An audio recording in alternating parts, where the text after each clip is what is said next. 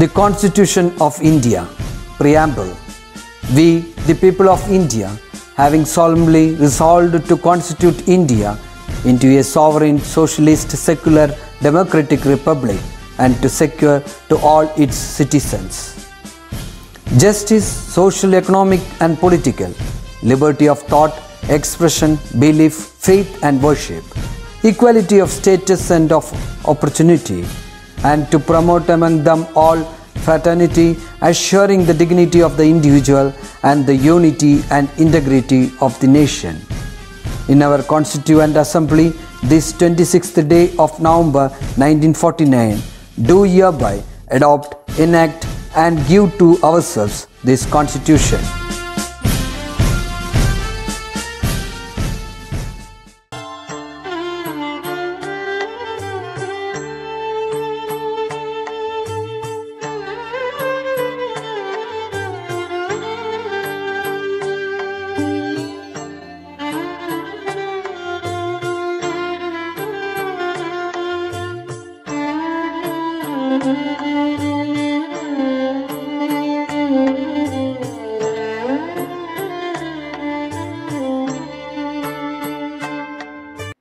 എല്ലാവർക്കും നമസ്കാരം.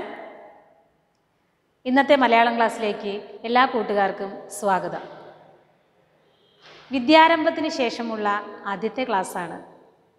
സരസ്വതി സ്തുതിയോടെ തന്നെ നമുക്ക് ഇന്നത്തെ ക്ലാസ് ആരംഭിക്കാം. യാകുന്ദേന്ദു തുഷാരഹാരധവള യാ ശുഭ്രവസ്ത്രാവൃതാ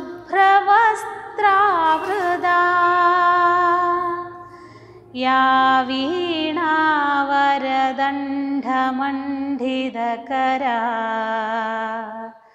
യാ ശ്വേതപദ്മാസനാ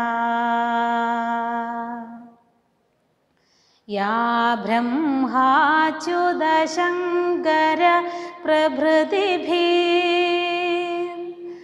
ദേവൈ സദാ പൂജിതാ സാ മാം പാതു സരസ്വതി ഭഗവതി നിശേഷജാഡ്യാപഹാ. പ്രസിദ്ധമായിട്ടുള്ളൊരു സരസ്വതി സ്തുതിയാണിത്. സംസ്കൃതത്തിലാണ് രചിച്ചിട്ടുള്ളത്. എന്താണ് ഇതിൻ്റെ അർത്ഥം? യാ കുന്ദേന്ദു തുഷാരഹാരധവള. കുന്തം എന്ന് പറഞ്ഞാൽ മുല്ലമുട്ട് എന്നാണ് അർത്ഥം. ഇന്ദു ചന്ദ്രൻ, തുഷാരം മഞ്ഞ്. യാ കുന്ദേന്ദു തുഷാരഹാരധവള. ആരാണോ, യാതൊരുവളാണോ മുല്ലമുട്ടുപോലെ, ഇന്ദുവിനെ പോലെ, ചന്ദ്രനെ പോലെ, തുഷാരത്തെ പോലെ, മഞ്ഞിനെ പോലെ വെണ്മയുള്ളവളായിരിക്കുന്നത്. യാ ശുഭ്രവസ്ത്രാവൃത. യാതൊരുവളാണോ ശുഭ്രം വെളുത്ത വസ്ത്രത്താൽ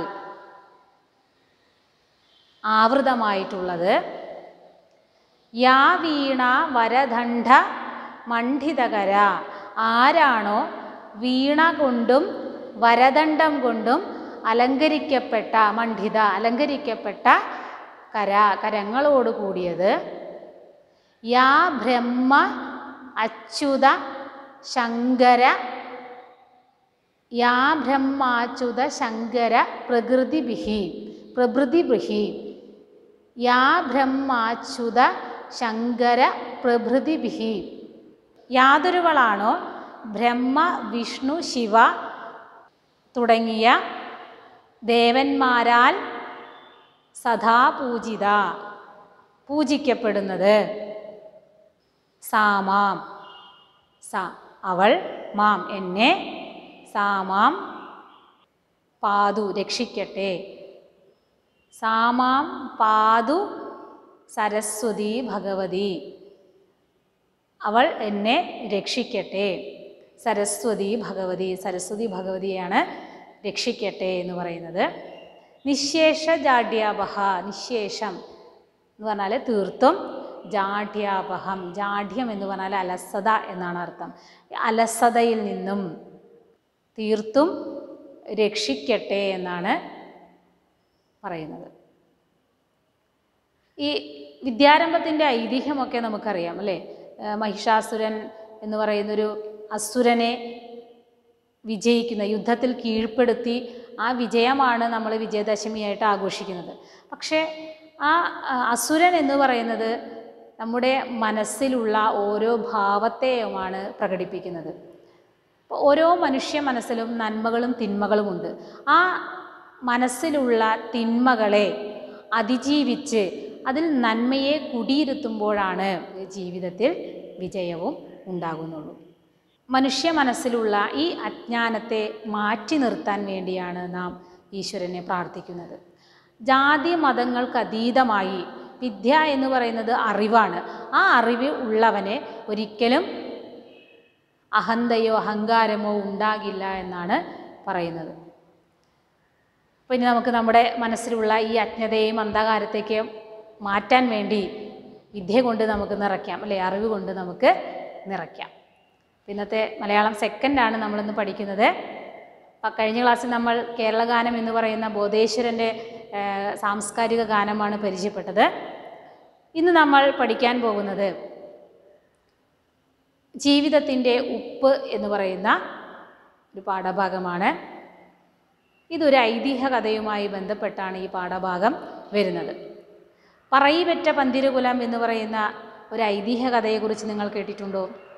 കൊട്ടാരത്തിൽ ശങ്കുണ്ണി എഴുതിയ ഐതിഹ്യമാലയിലെ ഒരു കഥയാണ് പറയിപെറ്റ പന്തിരകുലം എന്ന് പറയുന്നത്.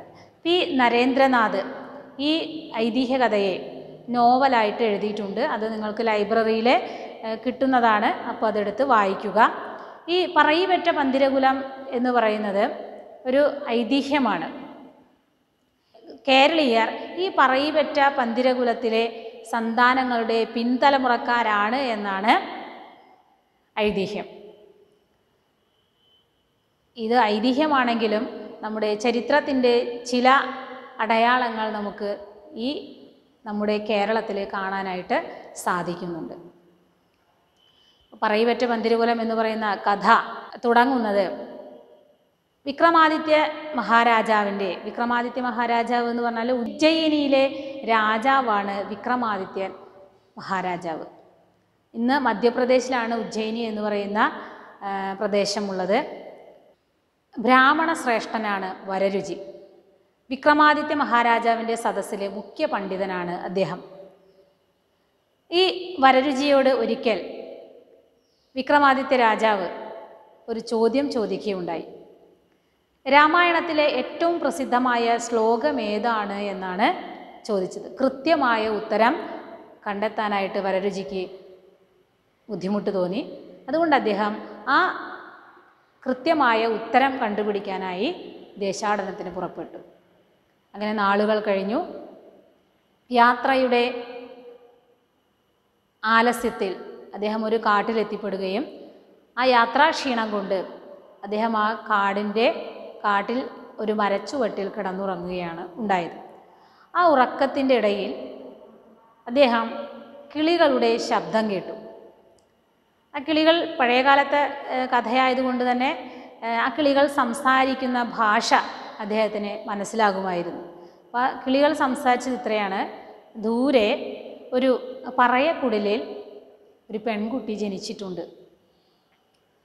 അപ്പോൾ അടുത്ത കിളി അതിന് മറുപടി പറയാണ്, ആരാണാവോ ആ പെൺകുട്ടിയുടെ വരനാകുന്നത്?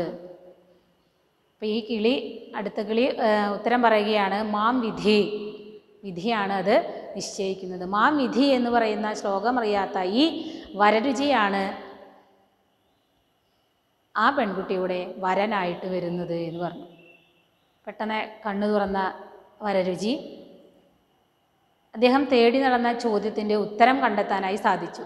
പക്ഷേ അദ്ദേഹത്തിൻ്റെ മനസ്സിൽ ഒരു വിഷമം കിടന്നിരുന്നു. അങ്ങനെ രാജകൊട്ടാരത്തിലേക്ക് പോയി ആ ശ്ലോകം ഇതായിരുന്നു എന്നത് രാമായണത്തിലെ മാം വിധിയും എന്ന് തുടങ്ങുന്ന ഒരു ശ്ലോകമുണ്ട്. ആ ശ്ലോകം പറയുകയും അങ്ങനെ രാജാവിനെ തൃപ്തനാക്കുകയും ചെയ്തെങ്കിലും വരരുചിയിൽ ഒരു വിഷമം കിടക്കുന്നുണ്ടായിരുന്നു. കാരണം ആ കുടിലിൽ ജനിച്ചിട്ടുള്ള ആ പെൺകുട്ടിയെയാണ്, താഴ്ന്ന ജാതിയിൽ പിറന്ന ആ പെൺകുട്ടിയെയാണല്ലോ താൻ വിവാഹം കഴിക്കേണ്ടി വരിക എന്നൊരു വിഷമം അദ്ദേഹത്തിനുണ്ടായിരുന്നു. അങ്ങനെ അത് രാജാവിനോട് ബോധ്യപ്പെടുത്തുകയും ആ കുട്ടി ജനിച്ച് വളർന്നു വലുതാവുകയാണെങ്കിൽ ആ രാജ്യത്തിന് ദോഷം ചെയ്യുമെന്ന് പറഞ്ഞ് ബോധ്യപ്പെടുത്തുകയും അങ്ങനെ ആ പെൺകുട്ടിയെ രാജാവിൻ്റെ ഭടന്മാർ ആ കുടിലിൽ നിന്ന് എടുത്തു കൊണ്ടുപോയി രാത്രിയിൽ വെള്ളത്തിൽ ഒഴുക്കിക്കളയുകയാണ് ചെയ്തത്. അപ്പോൾ ഈ ഒരു കുട്ടിയെ ഒഴുക്കിക്കളയാൻ വേണ്ടി അങ്ങനെ ഒരു വാഴപ്പോള വെച്ച് ഒരു ചങ്ങാടം പോലെ ഉണ്ടാക്കുകയും അതിൽ പന്തം കത്തിച്ച് വയ്ക്കുകയും ചെയ്തു. അങ്ങനെ വെള്ളത്തിലൂടെ ഒഴുക്കി വിടുകയാണ് ചെയ്തത്. അത് ദൂരേക്കേ ഒഴുകിപ്പോയി. പിന്നീട് കാലങ്ങൾക്ക് ശേഷം വരരുചി ഇങ്ങനെ അറിവ് തേടിയുള്ള ദേശാടനത്തിലായിരുന്നു. അദ്ദേഹം അങ്ങനെ ഇനി ഒരിക്കലും ആ പെൺകുട്ടിയെ കാണാതിരിക്കാനും വിവാഹം കഴിക്കാതിരിക്കാനും വേണ്ടി അദ്ദേഹം അങ്ങനെ നടന്ന് ഒരിക്കൽ അദ്ദേഹം ഒരു കാട്ടിലെത്തുകയും അവിടെ ഒരു ആശ്രമത്തിൽ എത്തിച്ചേരുകയും ചെയ്തു. അപ്പോൾ അദ്ദേഹത്തിന് ഈ വരരുചിയെക്കുറിച്ച് എല്ലാവർക്കും അറിയാവുന്നതുകൊണ്ട് തന്നെ അദ്ദേഹത്തിന് ഭക്ഷണം കൊടുക്കാൻ ആ ആശ്രമത്തിലെ സന്യാസിക്ക് ആഗ്രഹമുണ്ടാവുകയാണ്. അങ്ങനെ അദ്ദേഹം ഭക്ഷണം കഴിക്കാൻ ക്ഷണിക്കുകയാണ്. അപ്പോൾ വരരുചി ഒരു ആവശ്യം ഉന്നയിക്കുകയാണ്. ഞാൻ ഭക്ഷണം കഴിക്കുകയൊക്കെ ചെയ്യാം, പക്ഷേ എനിക്ക് 101 കൂട്ടം കറികൾ വേണം ഭക്ഷണത്തിന്. മാത്രമല്ല ഭക്ഷണം കഴിച്ചാൽ തിന്നാൻ എനിക്ക് 3 ആളെ വേണം, അതുപോലെ തന്നെ താങ്ങാൻ 4 ആളെയും വേണം. ഇത്രയും സൗകര്യങ്ങൾ ചെയ്തു തരാമെങ്കിൽ ഞാൻ ഇവിടുത്തെ ആതിഥ്യം സ്വീകരിക്കാമെന്ന് പറയും. അപ്പോൾ ആ ആശ്രമത്തിലെ സന്യാസിക്ക് അല്പം വിഷമമൊക്കെ തോന്നി. പക്ഷേ ആ സന്യാസിയുടെ മകൾ അവിടെ നിന്നുകൊണ്ട് പറഞ്ഞു, അച്ഛനെ വിളിച്ചു പറഞ്ഞു, അദ്ദേഹത്തോട് പോയി കുളിച്ചിട്ട് വരാൻ പറയൂ എന്ന് പറഞ്ഞു. അങ്ങനെ അദ്ദേഹം വരരുചി കുളിക്കാൻ പോയി. തിരിച്ചു വരുമ്പോഴേക്കും അദ്ദേഹത്തിന് കഴിക്കാനുള്ള ഭക്ഷണം തയ്യാറാക്കി വെച്ചിട്ടുണ്ടായിരുന്നു. 108 കൂട്ടം കറികൾക്ക് തുല്യമാണത്രേ ഇഞ്ചിത്തൈര് എന്നാണ് പറയുന്നത്. ആ ഇഞ്ചിത്തൈര് കൂട്ടി ഭക്ഷണം കഴിച്ചു. അതിനുശേഷം അദ്ദേഹത്തിന് മുറുക്കാൻ കൊടുത്തു. വെറ്റില, ചുണ്ണാമ്പ്, അടയ്ക്ക, ഇതാണ് 3 ആളെ തിന്നാൻ വേണമെന്ന് പറഞ്ഞത്. ആ 3 കൂട്ടവും കൊടുത്ത് അതിനുശേഷം ഒരു കട്ടിലും കൂടി അദ്ദേഹത്തിന് കൊടുത്തു. ഇതാണ് 4 ആൾ താങ്ങാൻ വേണമെന്ന് പറഞ്ഞത്. അപ്പോൾ ഈ വരരുചി പറഞ്ഞിട്ടുള്ളതിൻ്റെ അർത്ഥം മനസ്സിലാക്കി ആരാണോ അവിടെ പെരുമാറിയത് അവൾ എത്രമാത്രം ബുദ്ധിയുള്ളതാണ് എന്ന് മനസ്സിലാക്കി. അപ്പോൾ അദ്ദേഹം പറഞ്ഞപ്പോൾ സന്യാസി പറഞ്ഞു, എൻ്റെ മകളാണ് എനിക്കിത് പറഞ്ഞു തന്നത്. അങ്ങനെ വരരുചി ഇത്രയും ബുദ്ധിമതിയായിട്ടുള്ള ആ മകളെ തനിക്ക് വിവാഹം കഴിച്ച് തരാമോ എന്ന് ചോദിക്കുകയും അങ്ങനെ സന്യാസി സന്തോഷത്തോടു കൂടി വരരുചിക്ക് വിവാഹം കഴിച്ചു കൊടുക്കുകയും ചെയ്തു. ആ പെൺകുട്ടിയുടെ പേരാണ് പഞ്ചമി എന്ന് പറയുന്നത്. അങ്ങനെ വിവാഹം കഴിച്ച് വരരുചിയും പഞ്ചമിയും അങ്ങനെ ദേശാടനത്തോട് യാത്ര പോവുകയാണ്. അപ്പോൾ വീണ്ടും അവർ കാട്ടിലെത്തുകയും അവിടെ ഒരു മരത്തിൻ്റെ തണലിൽ വിശ്രമിക്കുകയാണ്. അപ്പോൾ ഈ പഞ്ചമി വരരുചിയുടെ മടിയിൽ ഇങ്ങനെ കിടക്കുമ്പോഴാണ് ആ കിളികൾ, വനദേവതമാരാണ് കിളികളെന്നാണ് ഈ കഥയിൽ പറയുന്നത്. ആ കിളികൾ വീണ്ടും പറഞ്ഞു, വിധിയെ തടുക്കാൻ ആർക്കും കഴിയില്ല. ബ്രാഹ്മണ ശ്രേഷ്ഠനായ വരരുചി അതാ ഒരു പറയി പെൺകുട്ടിയെ വിവാഹം കഴിച്ചിരിക്കുന്നു, അതാണ് വിധി എന്ന് പറഞ്ഞു. അപ്പോഴാണ് അദ്ദേഹത്തിൻ്റെ കൈ, വരരുചിയുടെ കൈ പഞ്ചമിയുടെ നെറ്റിത്തടത്തിൽ ഇങ്ങനെ തൊടുന്നത്. അപ്പോൾ അവിടെ ഒരു അടയാളം കണ്ടു. പഞ്ചമിയുടെ അടുത്ത് ചോദിക്കും, ഇതെന്താണ് ഇത്? അപ്പോൾ പറയും, ചെറുപ്പത്തിൽ എനിക്ക് എൻ്റെ അച്ഛനെ എന്നെ പുഴയിൽ നിന്ന് കിട്ടിയതാണ്. ആ പുഴയിൽ നിന്ന് എന്നെ കിട്ടുമ്പോൾ അവിടെ ആ ഒരു പെട്ടിയിൽ പന്തത്തിൽ തീ കത്തിച്ചിട്ട് ആ തീ ഇറ്റി വീണിട്ടിട്ട് ഇവിടെ പൊള്ളലേറ്റതിൻ്റെ അടയാളമാണ് അത് എന്ന് പറഞ്ഞു. അപ്പോൾ ഈ കിളികൾ പറഞ്ഞതും പഞ്ചമി പറഞ്ഞ 2 കാര്യങ്ങളും കൂടി കൂട്ടിച്ചേർത്ത് വായിച്ചപ്പോൾ അന്ന് ആ കിളികൾ പറഞ്ഞ കാര്യം സത്യമായിരുന്നു എന്ന് മനസ്സിലായി. അങ്ങനെ വീണ്ടും അവർ യാത്ര തുടങ്ങുകയാണ്. അപ്പോൾ ഈ വരരുചിയുടെയും പഞ്ചമിയുടെയും സന്താനങ്ങളാണ് പിന്നീട് ഈ കേരളത്തിലെ സന്തതി പരമ്പരകളായി തീർന്നത് എന്നാണ് ഐതിഹ്യകഥ. അപ്പോൾ അതായത് 12 സ്ഥലങ്ങളിൽ 12 മക്കളെ പ്രസവിക്കുകയാണ്. അപ്പോൾ ഓരോ കുട്ടികളെയും പ്രസവിക്കുമ്പോൾ വരരുചി വിളിച്ച് ചോദിക്കും, വായ കീറിയിട്ടുണ്ടോ എന്ന് ചോദിക്കും. അപ്പോൾ പഞ്ചമി ഉണ്ട് എന്ന് പറയുമ്പോൾ വായ കീറിയ ദൈവം ഇരയും നൽകും, ആ കുട്ടിയെ അവിടെ ഉപേക്ഷിച്ചോളൂ എന്ന് പറയും. അങ്ങനെ ഓരോ സ്ഥലങ്ങളിലായിട്ട് ഓരോ കുട്ടികളെയും ഉപേക്ഷിക്കുകയാണ് ഉണ്ടായതത്രേ. അങ്ങനെ ഈ ഉപേക്ഷിക്കപ്പെട്ട 12 കുട്ടികളും 12 കുലത്തിൽപ്പെട്ട ആൾക്കാരാണ് എടുത്തു വളർത്തിയത്. അതുകൊണ്ട് 12 കുലത്തിലാണ് അവർ വളർന്നത്. അതുകൊണ്ടാണ് പന്തിരുകുലം എന്ന പേര് വന്നത്. പറയി പെറ്റതുകൊണ്ടാണ് പറയി പെറ്റ പന്തിരുകുലം എന്ന പേരിൽ ആ കഥ അറിയപ്പെട്ടത്. അതിലെ ഏറ്റവും ഈ പറയിപെറ്റ പന്തിരകുലത്തിനെ ആസ്പദമാക്കിയിട്ട് കവിതകളും കഥാപ്രസംഗങ്ങളും അതുപോലെ നോവലുകളൊക്കെ ഉണ്ട്. അതൊക്കെ നമുക്ക് കിട്ടാവുന്നതാണ്. അപ്പോൾ എടുത്ത് വായിക്കുക. അതേപോലെ തന്നെ ഈ 12 മക്കളും അച്ഛൻ്റെ ദൈവികതയും അമ്മയുടെ സ്നേഹവും ഒത്തുചേർന്നുകൊണ്ടാണ് ഈ 12 മക്കളും ഉണ്ടായത്. പരസ്പരം കണ്ടുമുട്ടിയിട്ടില്ലെങ്കിലും അവരിലുണ്ടാകുന്ന ആ ഒരു ആത്മബന്ധമാണ് നമുക്കിവിടെ കാണാനായിട്ട് സാധിക്കുന്നത്. അപ്പോൾ ഉപ്പുകൊറ്റൻ എന്ന് പറയുന്നത് ഈ 12 മക്കളിൽ ഒരുവനാണ്. അപ്പോൾ ഈ ഉപ്പുകൂറ്റൻ എന്നും ഈ അറിയപ്പെടുന്നുണ്ട്. പൊന്നാനിക്കടുത്തുള്ള ചമ്രവട്ടം എന്ന് പറയുന്ന പ്രദേശത്താണത്തെ ഉപ്പുകൊറ്റനെ ഉപേക്ഷിച്ചത് എന്നാണ് പറയപ്പെടുന്നത്.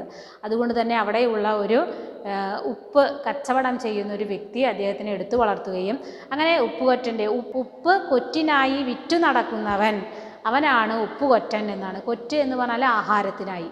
അപ്പം അങ്ങനെ അതുകൊണ്ടാണ് ഉപ്പുകൊറ്റൻ എന്ന പേര് വന്നത് എന്നൊക്കെ പറയപ്പെടുന്നുണ്ട്. അപ്പോൾ ഈ പൊന്നാനിയിൽ നിന്നും ഉപ്പ് കൊണ്ടുവന്ന് പാലക്കാട് ഭാഗത്ത് കച്ചവടം ചെയ്യുകയും അങ്ങനെയാണ് അദ്ദേഹത്തിൻ്റെ ഉപജീവന മാർഗം കഴിച്ചത് എന്നൊക്കെയാണ് പറയുന്നത്. അതിൻ്റെ അടയാളങ്ങളും അവശേഷിപ്പുകളൊക്കെ നമുക്ക് ഇപ്പോഴും കാണാനായിട്ട് സാധിക്കും. അപ്പോൾ ഈ 12 മക്കളിൽ മൂത്തവനാണ് അഗ്നിഹോത്രി എന്ന് പറയുന്നത്. അപ്പോൾ ഈ അഗ്നിഹോത്രി ഉപ്പുകൊറ്റനെ കണ്ടുമുട്ടുമ്പോഴുണ്ടാകുന്ന ഒരു കഥയാണ് നമുക്ക് പഠിക്കാനുള്ള ഈ പാഠഭാഗം. അപ്പോൾ എല്ലാവരും ടെക്സ്റ്റ് ബുക്ക് എടുത്തു വയ്ക്കുക. ജീവിതത്തിൻ്റെ ഉപ്പ്.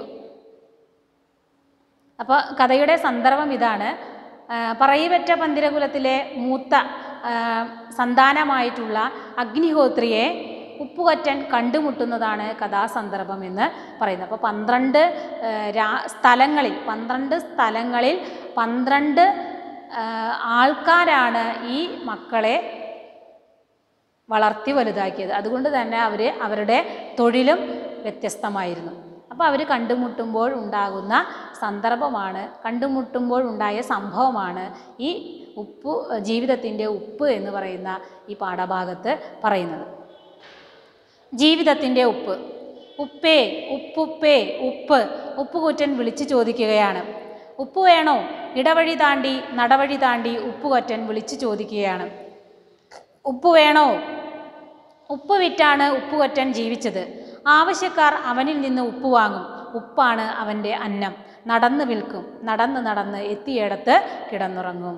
അപ്പോൾ ഉപ്പുകൊറ്റന് കൃത്യമായിട്ടുള്ള വീടോ ഒന്നുമില്ല. ഉപ്പ് വിൽക്കുകയാണ് അദ്ദേഹത്തിൻ്റെ ജോലി. അപ്പോൾ അതുകൊണ്ട് തന്നെ ഉപ്പ് എടുത്തുകൊണ്ട് വന്ന് അത് എവിടെയാണോ വിറ്റ് തീരുന്നത് ആ വിറ്റ് തീരുന്നവിടം കിടന്നുറങ്ങും. അങ്ങനെയാണ് അദ്ദേഹത്തിൻ്റെ ജീവിത ശൈലി എന്നാണ് ഇതിൽ പറയുന്നത്. അങ്ങനെ ഒരിക്കൽ ഉപ്പ് വിറ്റുകൊണ്ടിരിക്കുന്ന കൊറ്റൻ മേഴത്തൂരെത്തി. മേഴത്തൂർ എന്ന് പറയുന്നത് ഇന്ന് പട്ടാമ്പി ഭാഗത്താണ് ഈ മേഴത്തൂർ ഇല്ലം സ്ഥിതി ചെയ്യുന്നത്. അങ്ങനെ ഒരിക്കൽ കൊറ്റൻ മേഴത്തൂരെത്തി. ഇല്ലത്തിൻ്റെ പടികൾ കയറി ഉമ്മറമുറ്റത്തെത്തി. നടയിലെ കല്ലിലിരുന്നു. ഉപ്പ് വേണോ എന്ന് ചോദിക്കാൻ ഒരുങ്ങും മുമ്പ് തന്നെ പൂമുഖത്ത് ഒരാൾ വന്നു നിന്നു.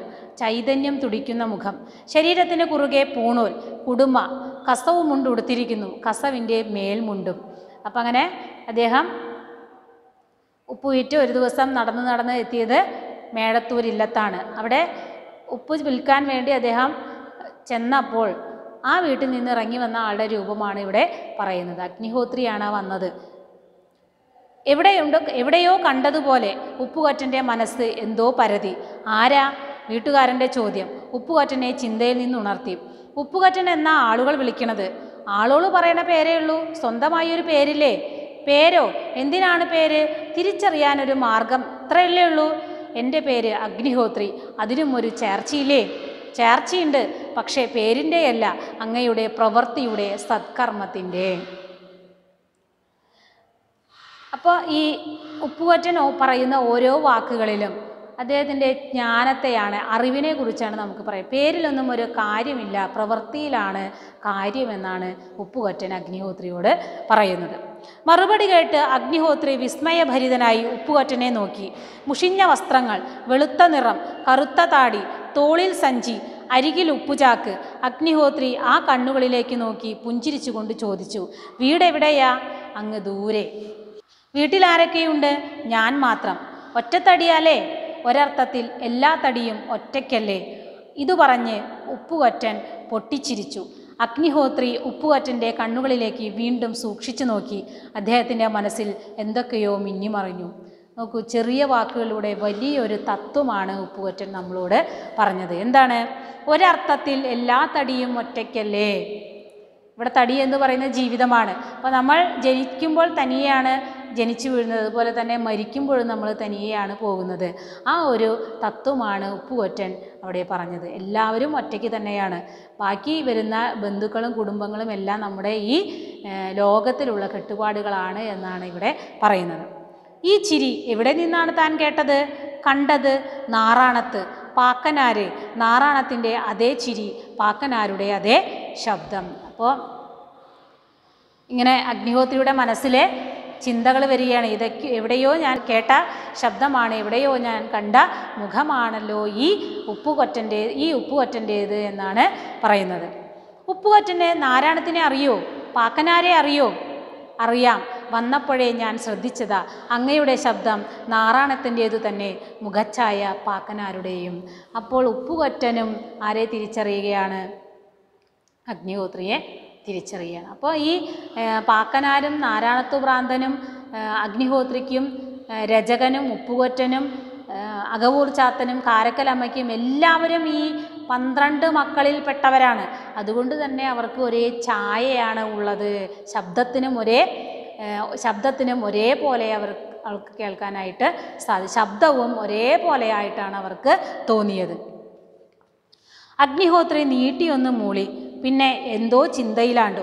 അപ്പോഴാണ് അഗ്നിഹോത്രിയുടെ ഭാര്യ പിതാവ് മഞ്ചലിൽ വന്നിറങ്ങിയത്. തന്നെ കണ്ട് എഴുന്നേൽക്കാനോ വഴിമാറി നിന്ന് ആചാരം പറയാനോ തയ്യാറാകാത്ത ഉപ്പുകൊറ്റനെ അയാൾ രൂക്ഷമായൊന്നു നോക്കി. യാതൊരു ഭാവഭേദവുമില്ലാതെ ഇരിക്കുകയാണ് ഉപ്പുകൊറ്റൻ. മാനിക്കേണ്ടവരെ കണ്ടാൽ ആചാരം പറയാത്ത ഇവനാര്? വഴിമാറടാ. ഉപ്പുകൊറ്റൻ ഒന്നും മിണ്ടിയില്ല. അതേ ഇരിപ്പ് തുടർന്നു. വീതിയുള്ള ഈ നടയിൽ 5 ആൾക്ക് കയറിപ്പോകാൻ ഇടമുണ്ട്. പിന്നെന്തിന് ഞാൻ വഴിമാറണം? എല്ലാവരും മനുഷ്യരല്ലേ, ഒരേ ചോരയല്ലേ? ഉപ്പുകൊറ്റൻ്റെ ചോദ്യം കേട്ട് അഗ്നിഹോത്രിയുടെ ചുണ്ടിൽ പുഞ്ചിരി വിടർന്നു. ഭാര്യാപിതാവിൻ്റെ മുഖം കോപം കൊണ്ട് ജ്വലിച്ചു. അദ്ദേഹം ഭൃത്യർക്ക് നേരെ നോക്കി. അവർ ഓടിച്ചെന്നു. ഒരാൾ പിടിച്ചു. ഉപ്പുകൊറ്റന് അനക്കമില്ല. 2 ആൾ പിടിച്ചു. 3 ആൾ പിടിച്ചു. 8 പേർ പരിശ്രമിച്ചിട്ടും അയാളുടെ വിരലുകൾ പോലും അനക്കാനായില്ല. എല്ലാവരും അത്ഭുതപ്പെട്ടു പോയി. നോക്കൂ, പഴയ കാലത്തുണ്ടായിരുന്ന ജാതി വ്യവസ്ഥയാണ് ഇവിടെ സൂചിപ്പിക്കുന്നത്. അതായത് മേൽജാതിയിൽപ്പെട്ട ആൾക്കാർക്ക് വഴി നടക്കാനുള്ള അധികാരം മേൽജാതിക്കാർക്ക് മാത്രമേ ഉണ്ടായിരുന്നുള്ളൂ. കീഴ്ജാതിക്കാരെ അവിടെ കാണുകയോ അല്ലെങ്കിൽ അവരുടെ അടുത്ത് പോവുകയോ ചെയ്യാനുള്ള അവകാശം ഉണ്ടായിരുന്നില്ല. അവർ വരുമ്പോൾ വഴിമാറി നടന്നു പൊക്കോളണം എന്നായിരുന്നു അന്നത്തെ നിയമം. പക്ഷേ ഈ ഉപ്പുകൊറ്റൻ ഈ അഗ്നിഹോത്രിയുടെ ഭാര്യ പിതാവിനെ കണ്ടപ്പോൾ അദ്ദേഹം എഴുന്നേൽക്കാനൊന്നും പോയില്ല. അദ്ദേഹത്തിൻ്റെ പറഞ്ഞ മറുപടി എന്തായിരുന്നു? 5 ആൾക്ക് നടക്കാനുള്ള വഴിയുണ്ട്, പിന്നെ എന്തിന് ഞാനിവിടെ മാറണം എന്നാണ് ചോദിച്ചത്. അപ്പോൾ എല്ലാ മനുഷ്യരും തുല്യരാണ് എന്ന ഒരു ആശയമാണ് ഉപ്പുകൊറ്റൻ അവിടെ പങ്കുവയ്ക്കുന്നത്. അപ്പോൾ അഗ്നിഹോത്രിക്ക് ഇത് കേട്ടപ്പോൾ ചിരി വന്നു. ഈ അഗ്നിഹോത്രിയുടെ ഭാര്യ പിതാവിനോ ഉപ്പുകൊറ്റൻ്റെ ഈ പ്രവൃത്തി അവരെ ദേഷ്യം പിടിപ്പിച്ചു. അപ്പോൾ ഭാര്യാപിതാവ് ഭൃത്യന്മാരെ നോക്കിയപ്പോൾ അവർ വന്ന് ഉപ്പുകൊറ്റനെ ആ വഴിയിൽ നിന്ന് മാറ്റാനുള്ള ശ്രമമാണ്, ഇരിക്കുന്നവിടെ നിന്ന് മാറ്റാനുള്ളത്. പക്ഷേ ഒരാളും 2 ആളും 3 ആളും പിടിച്ചിട്ട് പോലും ഉപ്പുകൊറ്റനെ അവിടെ നിന്നൊന്ന് അനക്കാൻ പോലും കഴിഞ്ഞില്ല. അത് കണ്ടപ്പോൾ അഗ്നിഹോത്രിക്ക് ചിരി വന്നു. അഗ്നിഹോത്രി പുഞ്ചിരിച്ചുകൊണ്ട് മുറ്റത്തേക്കിറങ്ങി. ഉപ്പുകൊറ്റനെ നേരെ കൈനീട്ടി. ഉപ്പുകൊറ്റൻ ആ കൈയിൽ പിടിച്ചു. ഒരു പരമ്പരയുടെ 2 കണ്ണികൾ കൂട്ടിക്കെട്ടിയാൽ എന്നതുപോലെ പറഞ്ഞറിയിക്കാനാവാത്ത എന്തോ ഒരു സുഖം ആ സ്പർശനത്തിലൂടെ 2 പേരും അനുഭവിച്ചു. ഉപ്പുകൊറ്റൻ ആ കൈ പിടിച്ച് എഴുന്നേറ്റു. നോക്കൂ, സഹോദരന്മാർ തമ്മിലുള്ള ആ ഒരു ആത്മബന്ധമാണ് ആ വിരലുകളിൽ തൊട്ടപ്പോൾ 2 പേരും അനുഭവിച്ചത് എന്നാണ് പറയുന്നത്. ഉപ്പുകൊറ്റൻ്റെ ചാക്കെടുത്തു കൊടുക്കൂ, അഗ്നിഹോത്രി ഭൃത്യരോട് പറഞ്ഞു. അവർ ഉപ്പ് ചാക്കെടുക്കാൻ ശ്രമിച്ചു. എത്ര ശ്രമിച്ചിട്ടും പൊങ്ങുന്നില്ല. ഉപ്പുകൊറ്റൻ പതുക്കെ ചെന്ന് ചാക്കെടുത്ത് തലയിൽ വെച്ചു. അഗ്നിഹോത്രിയുടെ കണ്ണുകളിലേക്ക് നോക്കി. 2 പേരുടെയും കണ്ണുകളിലും എന്തോ തിളങ്ങി. ഉപ്പുകൊറ്റൻ പടികളിറങ്ങി നടന്നു. ആ ഉപ്പുകൊറ്റൻ എടുക്കുന്ന ചാക്ക് എത്രമാത്രം ഭാരമുണ്ടായിരുന്നു എന്നതാണ് ഈ വരികളിലൂടെ പറയുന്നത്. അപ്പോൾ അദ്ദേഹം അനായാസേന ആ ചാക്കെടുത്ത് തലയിൽ വെച്ച് നടന്നു. പക്ഷേ ആ പോകുന്ന വഴിയിൽ അഗ്നിഹോത്രിയെ ഒന്ന് നോക്കി. ആ നോട്ടത്തിൽ ആ സഹോദരനെ തിരിച്ചറിഞ്ഞതിൻ്റെ സന്തോഷമുണ്ടായിരുന്നു. രണ്ടുപേരും, അഗ്നിഹോത്രിയും ഉപ്പുകൊറ്റനും, ഈ രണ്ടുപേരെയും തിരിച്ചറിഞ്ഞതിൻ്റെ ആത്മാവിലെ സന്തോഷമാണ് അവിടെ രണ്ടുപേരിലെ കണ്ണിലും കാണാനായിട്ട് സാധിച്ചത്. അയാൾ നടക്കുകയാണ്. മല കയറി, കാടുകടന്ന്, കുന്നിറങ്ങി, വയൽ മുറിച്ച്. ഈ വരികളിലെ ഈ പറയിപെറ്റ പന്തിരകുലത്തിൻ്റെ കഥയുടെ പിന്നാമ്പുറങ്ങളാണ് നമുക്കിവിടെ കാണാൻ സാധിച്ചത്. അതായത് വരരുചിയും പഞ്ചമിയും കടന്നു വന്ന വഴികൾ, ആ വഴികളിലൂടെയുള്ള കഥ ഉപ്പുകൊറ്റൻ്റെ മനസ്സിലേക്ക് കടന്നു വരികയാണ്. പുഴയോരത്തു കൂടെ നടക്കുമ്പോൾ അയാളുടെ മനസ്സ് പലവിധ ചിന്തയിൽ മുഴുകി. പുഴ പോലെയാണ് തൻ്റെ ജീവിതം. രണ്ടും മുന്നോട്ടൊഴുകുന്നു. ചുഴികളും കയകളും അടിയൊഴുക്കുകളും അങ്ങനെ പുഴ സമുദ്രത്തിലേക്ക് ഒഴുകിയെടുക്കുന്നു. ഉപ്പിൽ ലയിക്കാൻ അമ്മയുടെ സ്നേഹത്തിൻ്റെ ഉപ്പറിയാത്ത താൻ ഉപ്പും പേറി നടക്കുന്നു. കൊറ്റിന് ഉപ്പ് വിൽക്കുന്നവൻ ഉപ്പുകൊറ്റൻ. നമുക്കിങ്ങനെ ആ വഴിയിലൂടെ ഇങ്ങനെ നടന്നു പോകുന്ന സമയത്ത് ഉപ്പുകൊറ്റൻ്റെ മനസ്സിൽ ഒരുപാട് കാര്യങ്ങൾ ഇങ്ങനെ വരികയാണ്. അതായത് അറിയില്ല ആരാണ് അമ്മയെന്നോ അച്ഛനെന്നോ അറിയില്ല. പക്ഷേ തൻ്റെ രൂപമുള്ള, തൻ്റെ ശബ്ദമുള്ള പല ആളുകളെ ഈ ഉപ്പുകൊറ്റൻ കടന്നു വന്ന വഴികളിലൂടെയൊക്കെ കാണാനായിട്ട് സാധിച്ചു. അപ്പോൾ എവിടെയൊക്കെയോ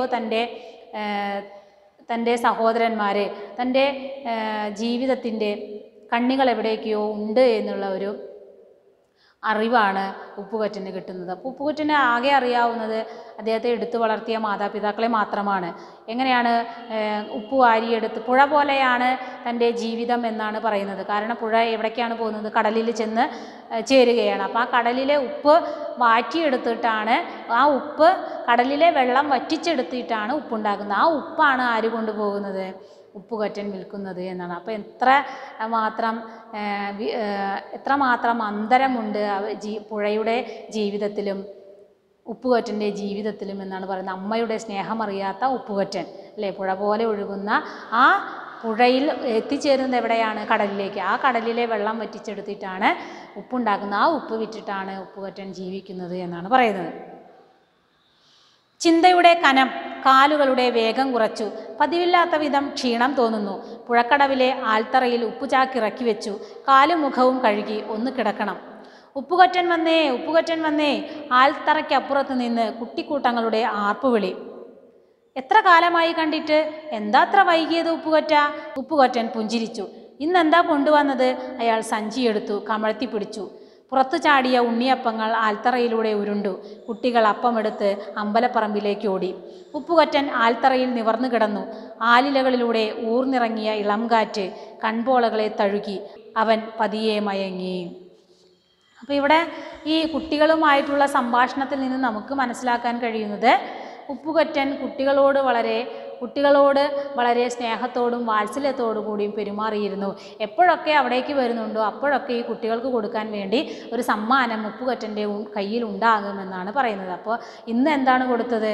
ഉണ്ണിയപ്പമാണ് അദ്ദേഹത്തിൻ്റെ സഞ്ചിയിൽ നിന്ന് കിട്ടിയത്. അങ്ങനെ ആ കുട്ടികൾക്ക് കൊടുത്ത് കുട്ടികൾ അങ്ങനെ സന്തോഷത്തോടു കൂടി അവർ കളിക്കാൻ പോയി. ആ യാത്രാക്ഷീണം കൊണ്ട് ഉപ്പുകൊറ്റൻ ആ ആൽത്തറയിൽ കിടന്ന് ഉറങ്ങിപ്പോയി. ആ കാറ്റ് വളരെ പതുക്കെയുള്ള ആ കാറ്റ് കൊണ്ടപ്പോൾ ഉപ്പുകൊറ്റൻ അങ്ങനെ അറിയാതെ മയക്കത്തിലേക്ക് വീഴുകയാണ്. അവൻ്റെ സ്വപ്നത്തിൽ നിലാവിലെന്ന പോലെ ഒരു ചിത്രം തെളിഞ്ഞു വന്നു. ഒരു ബ്രാഹ്മണനും അയാളുടെ പൂർണ്ണ ഗർഭിണിയായ പത്നിയും. അവർ ഒരു വഴിയമ്പലത്തിലെത്തി. അവിടം ശൂന്യമായിരുന്നു. ഒരു കുഞ്ഞിൻ്റെ കരച്ചിൽ. ചോരക്കുഞ്ഞിനെ അവിടെ ഉപേക്ഷിച്ച് അവർ നടന്നകലുന്നു. ചന്തയിൽ നിന്ന് മടങ്ങുന്ന 2 സ്ത്രീകൾ കുഞ്ഞിൻ്റെ കരച്ചിൽ കേട്ട് അങ്ങോട്ട് ചെല്ലുന്നു. അവർ അതിനെയുമെടുത്ത് വേഗം നടക്കുന്നു. അപ്പോൾ ഉപ്പുകൊറ്റൻ്റെ ജനനത്തെക്കുറിച്ചുള്ള കഥയാണ് ഉപ്പുകൊറ്റൻ ആ സ്വപ്നത്തിൽ കണ്ടത്. എന്താണ്? ഗർഭിണിയായിട്ടുള്ള ഒരു അമ്മയും ഗർഭിണിയായിട്ടുള്ള ഒരു പത്നിയും ഒരു ബ്രാഹ്മണനും ഇങ്ങനെ ഈ പുഴയരികിലൂടെ ഇങ്ങനെ നടക്കുകയാണ്. പിന്നെ എന്താ കാണുന്നത്? ഒരു കുഞ്ഞിൻ്റെ കരച്ചിൽ. പിന്നെ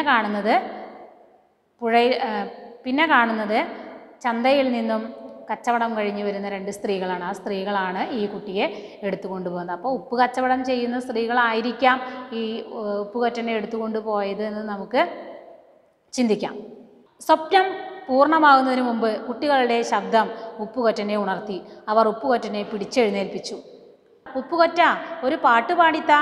ഉപ്പുകൊറ്റൻ പാട്ടുപാടി തുടങ്ങി. ഉപ്പുകൊറ്റൻ പാടി തുടങ്ങി. സ്വപ്നങ്ങളുടെ താളമുള്ള ഒരു പാട്ട്, ജീവിതത്തിൻ്റെ ഈണമുള്ള ഒരു പാട്ട്. കുട്ടികൾ കൈകൊട്ടി കൂടെ പാടി. പാടിപ്പാടി ഉപ്പുകൊറ്റനും കുട്ടികളും നൃത്തം ചവിട്ടി. ആടിയും പാടിയും തളർന്നപ്പോൾ കുട്ടികൾ പറഞ്ഞു, ഉപ്പുകൊറ്റ, വിശന്നിട്ട് വയ്യ, തിന്നാൻ സഞ്ചിയിൽ എന്താ ഉള്ളത്? കുട്ടികൾ സഞ്ചിയിൽ പരതി. അതിലൊന്നുമില്ലായിരുന്നു. അവർ മുഖാമുഖം നോക്കിയപ്പോൾ ഉപ്പുകൊറ്റൻ പറഞ്ഞു, ഞാനൊരു വിദ്യ കാണിച്ചു തരാം. കുട്ടികളുടെ മുഖത്ത് ആകാംക്ഷ. ഉപ്പുകൊറ്റൻ ചാക്കിൽ നിന്ന് ഉപ്പുവാരി മുകളിലേക്കെറിഞ്ഞു. ഉപ്പിൻ തരികൾ അപ്പങ്ങളായി താഴോട്ട് പൊഴിഞ്ഞു. കുട്ടികൾ മിഴിച്ചു നിന്നുപോയി. ഇതെങ്ങനെ സാധിച്ചു ഉപ്പുകൊറ്റ? അവർ ചോദിച്ചു. ഇതാണ് കൈയടക്കം, കൈകളുടെ അടക്കം, മനസ്സിൻ്റെ അടക്കം. പരിശീലിച്ചാൽ നിങ്ങൾക്കും സാധിക്കും. നോക്കൂ, അപ്പോൾ അഗ്നിഹോത്രി ഒരു ബ്രാഹ്മണനാണ്, മന്ത്രസിദ്ധിയുള്ള വ്യക്തിയാണ്. അപ്പോൾ ആ അഗ്നിഹോത്രിയുടേതുപോലെയുള്ള മാന്ത്രികത ഈ ഉപ്പുകൊറ്റനും കൈവശമായിരുന്നു എന്ന് നമുക്കിതിലൂടെ മനസ്സിലാക്കാനായിട്ട് സാധിക്കും. അതായത് ഒരു ഉപ്പുവാരി മുകളിലേക്ക് എറിഞ്ഞപ്പോൾ അപ്പകഷ്ണങ്ങളാണ് താഴേക്ക് വീണത്. അപ്പോൾ അതിൽ എന്താണ്, എങ്ങനെയാണത് ഉണ്ടായത് എന്ന് പറയുമ്പോൾ ഉപ്പുകൊറ്റൻ പറയുന്ന മറുപടി എന്താണ്? കൈയടക്കമാണ്. അതാണ് മാന്ത്രികതയൊന്നുമല്ല, അതൊരു കൈയടക്കമാണ്, മനസ്സിൻ്റെ അടക്കമാണ് എന്നാണ് പറയുന്നത്. അപ്പോൾ ഇത് ശീലിക്കുകയാണെങ്കിൽ എനിക്ക് മാത്രമല്ല ആർക്ക് വേണമെങ്കിലും അത് പഠിക്കാനായിട്ട് സാധിക്കുന്നു എന്നാണ് പറയുന്നത്. ആകാശം ചുവന്നിരിക്കുന്നു. സൂര്യൻ പുഴയ്ക്കപ്പുറത്തെ ചക്രവാളത്തിൽ താഴാൻ തുടങ്ങിയിരിക്കുന്നു. പുഴയിലും വഴിയിലും വയലിലും നാട്ടുവെളിച്ചം പരക്കുന്നു. നേരം സന്ധ്യയാകാറായി. കുട്ടിയോൾ പോയിക്കോളൂ, നാളെ ഇവിടെ കാണൂ, നാളെ ഒരു കഥ പറഞ്ഞു തരണം. കുട്ടികൾ ഉപ്പുകൊറ്റനെ നോക്കി കൈവീശി ചിരിച്ചു. അവർ ഓടിയകന്നു. ഉപ്പുകൊറ്റൻ ആൽത്തറയിലേക്ക് ചാഞ്ഞു. മുഖത്തെ ചിരിമാഞ്ഞു. മനസ്സിൽ ചിന്തകൾ പൊങ്ങി വന്നു.